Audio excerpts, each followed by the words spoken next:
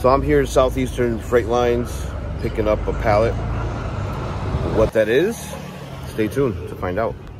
Here it goes. It's a big box. So we just heard a big bang outside. Something sounded like a tree or something hit either the RV or the truck. So Adrian's outside getting ready to go see what happened.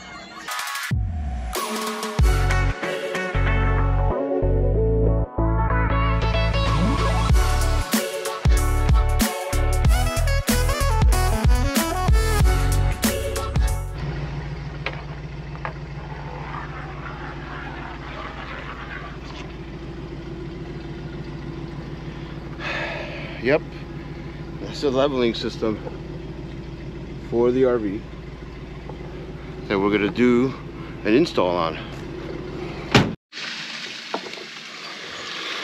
All right, so today we are starting to install the Lippert ground control auto leveling system.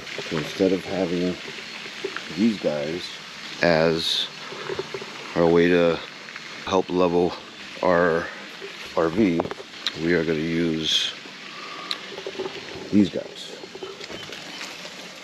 There's a lot of parts and pieces to it, so we're going to take you on the journey and show you how to install it.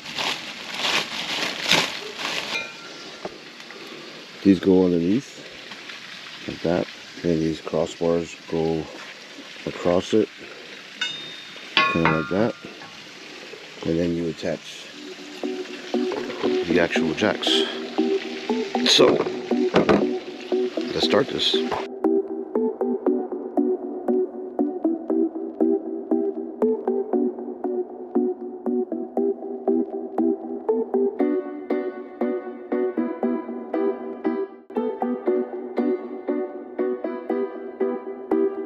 Now I have to put in some twine from the bumper to the bottom of the tire, and that's going to give me my approach angle. So then the jack has to be within that area. It's probably going to be somewhere around here, I'm assuming, because it has it's 9 3/4 inches total. So let's see how that works. The only problem with my RV is, it's not a problem because it's great, but I have this underbelly cover, but these mounts have to go here. I have this I-beam, which is kind of weird because now I have to figure out a way to cut this thing, which I really didn't want to, but I'm gonna have to spray foam it, kind of like you see spray foam there and there. That way it protects it.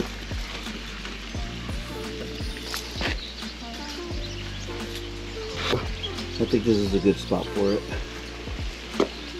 It's still within the triangle.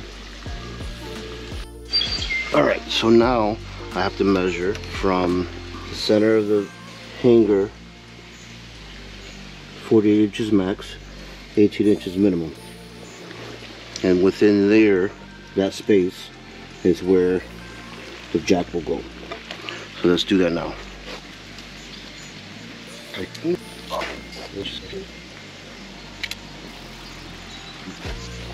I made a mark at the 8-inch mark, and I made another one right there. So my jack has to be between these two dots, pretty much. Alright, so I have the other bracket on the other side installed. Now I'm taking this bracket and I'm going to install it on this side. And it's going to go over here where that white dot is. So I have to mark where the holes are going to go, so then I could drill on the I-beam the 4 bolts. Let me show you what the other side looks like. So as you can see there, I was able to drill the holes and put the Lippert bolts in, cut out the bottom, and I'm going to do the same thing on the other side over there, so then we can run and install the jacks. I'm here for the support. She's the tool girl, maybe. Maybe. Would you like some cold water?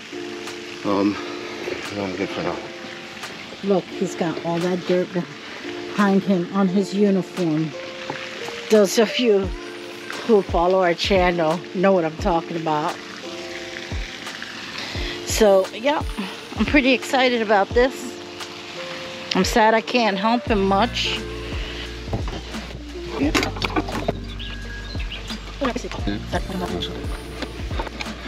All right, so now I marked it. Hopefully this won't fall on my face.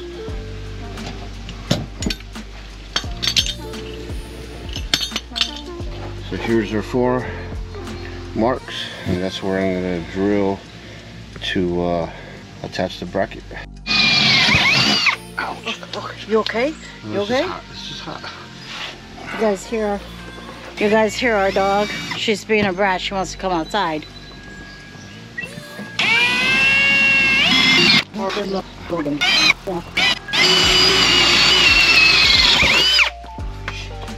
Okay?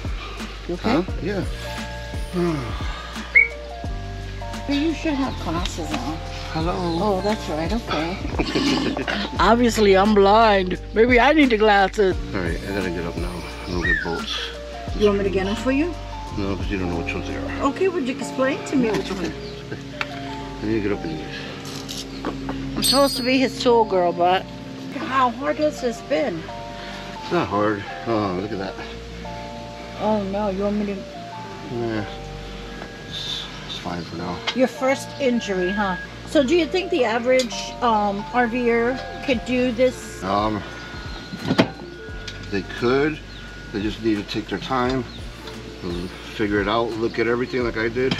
I could have done this 2 days ago, but I wanted to make sure I did it right, so I kind of took my time. So you did a lot of research, watched a lot of installations, right? Yeah, there's a really good technical video from Lippert that I looked at, that I'll put it down in the comments below. I mean, down in the link. I'll put the link down below. So comment below who has a Lippert leveling system. Let us know who has it. We are going to link below all the videos that he found useful and helpful in doing his research so that he can do it himself. We did order it through eBay, which was the cheapest we found. Even going through Lippert, it was more. It was probably, what, about $1,200 more? So this is the belly. Keeps everything tucked in there. If you look, you see the wiring and all the duct for the heating in the winter. So we want to keep that protected. So this underbelly keeps it, but it's in my way. So I'm just kind of cutting around this like a form it. Will you put it back or will you leave it off? I'm putting it back.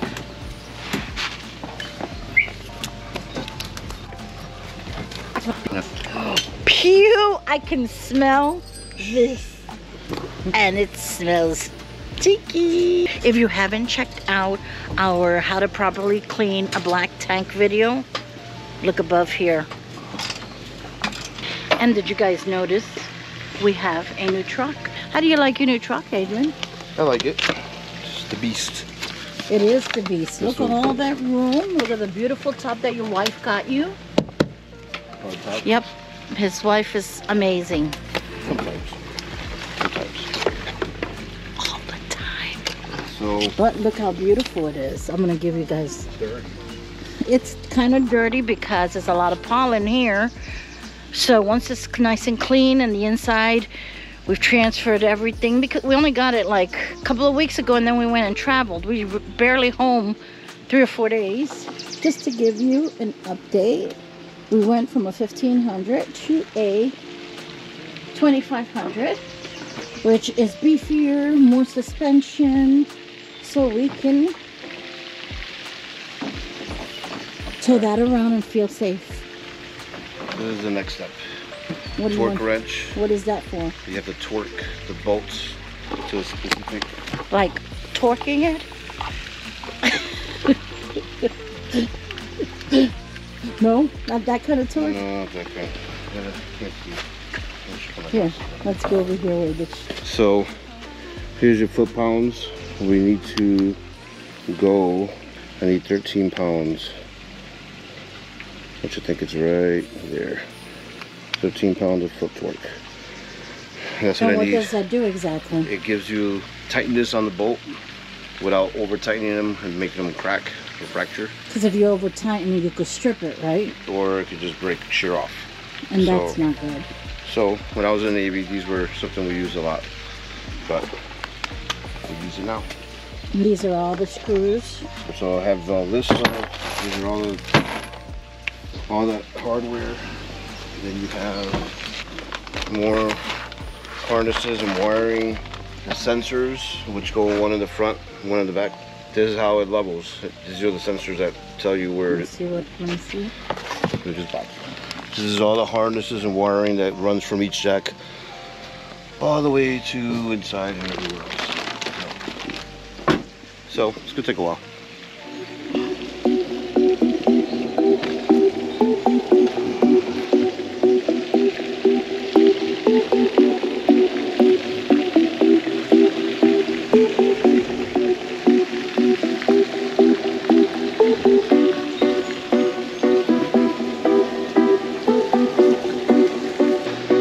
This much done. That bracket, the other bracket, and then I started drilling this cross member that goes in between the two. As you can see, my drill ran out of battery, so now I thought I had the battery with me, but I have to go to our storage unit to go check it out. Tomorrow's another day. I got the whole week to try to put this thing together and try to get it done. The wiring is going to be probably the more complicated part of it. It's just time consuming. Other than that, I think we're good. All right, so here I am again, raising this up. Gonna line up the bolts, these two bolts with the two holes there and there, and then the two on the rear. Then I'd repeat the same step on the other side, and that's it. So once I get this done, then I could do the tongue jack and then connect all the wiring.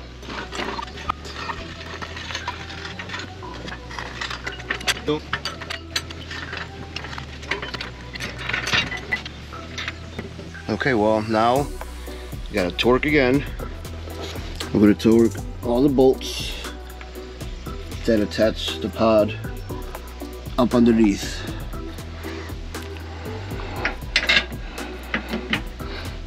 So let's do that now.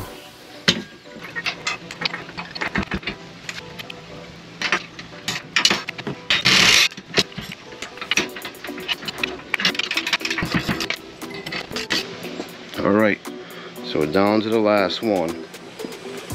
Here it is. So same steps, same everything. Have the bolts there. Then I'm gonna run all the wiring up and under. I remove the panel here. So this is you know, power, water. This panel is usually here. So on the back side here, this where I'm going to connect all the modules. All the wiring are going to come down through there up to here. It's going to be attached. Right here is where I'm going to put the controls to do the leveling. Then I'll be done. Again, the last step is to do this tongue jack. I have to replace that. And I got to the end of the day today because we're hitting the road tomorrow. So let's continue. All right, so now I'm in the front. Got to put the front sensor. So it's got to face, arrow's got to face frontward. I already made the markings in the middle, and now we're gonna install it. It has to be right in the middle, so that way it levels, you know, side to side and then front to back.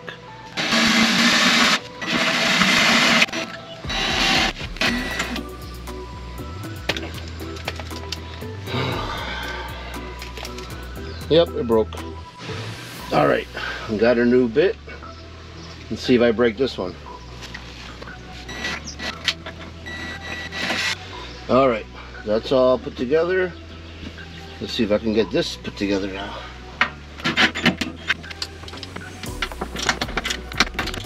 Alright, so I have it almost installed. Then I connect the harness and bring it up. So all the wiring, the fun part. Alright, done. Holy shamoly, man. Jesus. This has been a really adventure here. Now it's pointing front and back is pointing back. We plug it in here and then I'm going to run it all through here, and then it's going to go up through there, and underneath here is the bay where everything is. So let's move on to the next thing. Alright, so you see that's where it is right there. The wire is going to come up through there and come up through there. Let's do this. Got it through. All the wires are here now. So here's an update. Have the control box mounted on the back of the panel. That is going to go here. And then all the wiring is here. Sound from below. I have all the wires tucked nice and neat. All under there I have power connected. Zip ties. It sucks. I'll tell you, it sucks. Only thing I gotta do, change this thing out. But of course, I bought a jack and a jack stand. And they're too short. So I have nowhere to put, you know, hold the weight of this giant thing. This jack to be operable, so I can lift it up and down, is the wiring for the new hitch. Guess I'll have to leave that wire there. I have this all opened up in here. I guess I'll leave it like that. And when I get to wherever this place in Chattanooga, I guess I'll have to leave it there and then mess with it. It's never easy.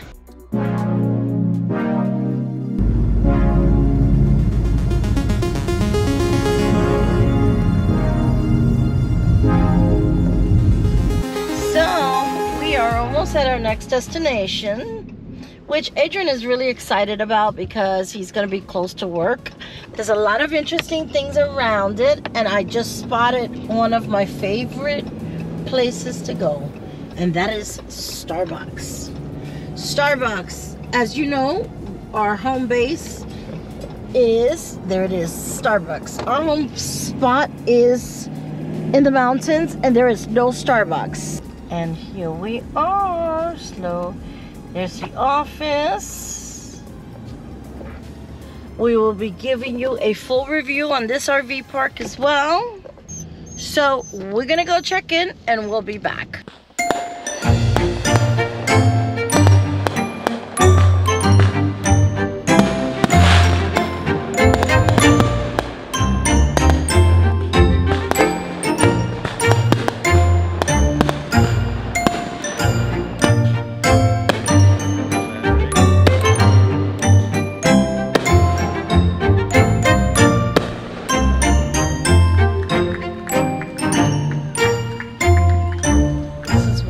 Been doing all day. There's the old one. There's the new one. He's trying to get it all set up. There he is. So we shall see. He's trying to get it going. We'll be back. Alright. So here it is. New ton jack replaced. Wires all ran. All of this stuff is connected. Gonna finish buttoning everything up and show you how it works. All right. So here we are. Front jacks are deployed. Grounding rear jacks.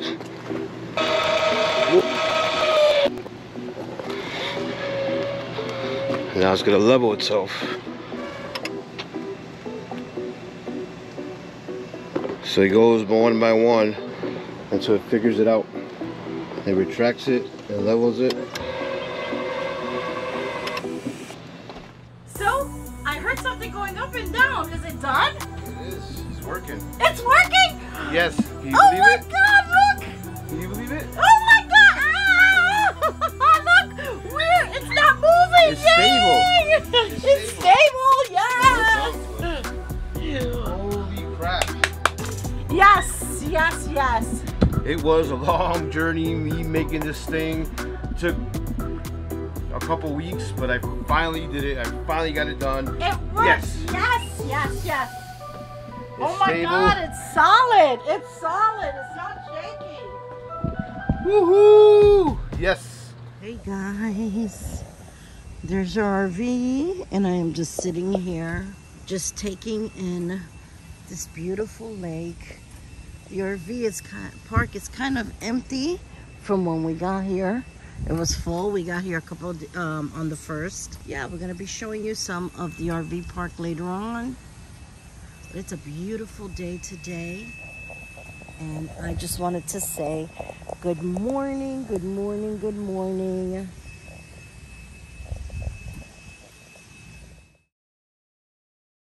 Yikes, it's raining out and pouring.